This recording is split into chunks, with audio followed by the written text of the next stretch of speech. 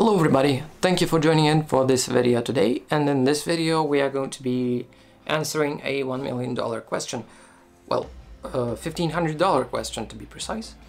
What kind of lens should you buy? A more cheaper lens or more pricier lens? Well, let me tell you the most important thing first. If you are a beginner, and well, the first priority should be your budget, because you don't know whether or not you will, continue doing photography or videography or whatever, and this might be your first and only lens.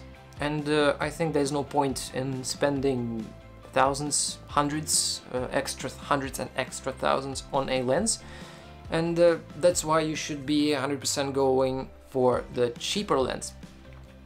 So the budget is your primary concern.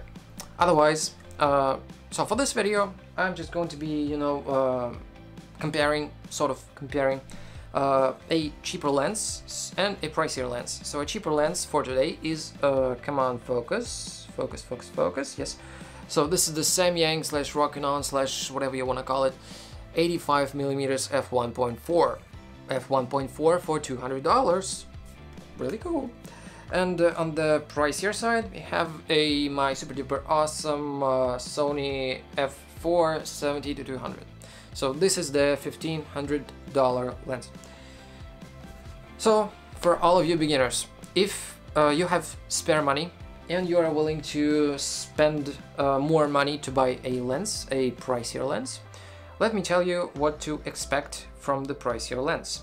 Well, from the pricier lens, you should expect a really nice quality.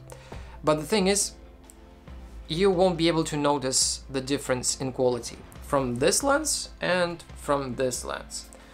Because, I don't know, like all of the lenses that are being produced now, and it doesn't matter if it's Sony, Canon, Nikon, whatever. So all of those lenses, even kit lenses, are made for, for those who want to just pop this lens on your camera and go outside and shoot. And let me tell you that, like, for example, I have this camera and this lens here. So this is the Sony a6300 with this kit lens. This is the 16-50 f3.5 to f5.6, and this is the kit lens. And I'm sure it costs like maybe $100 or maybe $200. I don't know. This is the cheaper lens. And let me tell you, this lens is awesome, because this is so compact. This is lightweight. This is a super duper package for your travel photography and travel videos. And well, obviously it has some drawbacks, like it's only f3.5 and well, f5.6 at the 50 millimeter range, but well, that's what you expect from a cheaper lens. Otherwise, yes, if this is your first lens, first of all, consider your budget.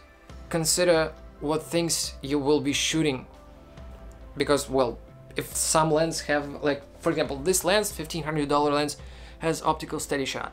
It has two modes of, tracking of, autofocus. Some else, bells and whistles, and, well, everything. So consider some features that the pricier lens has.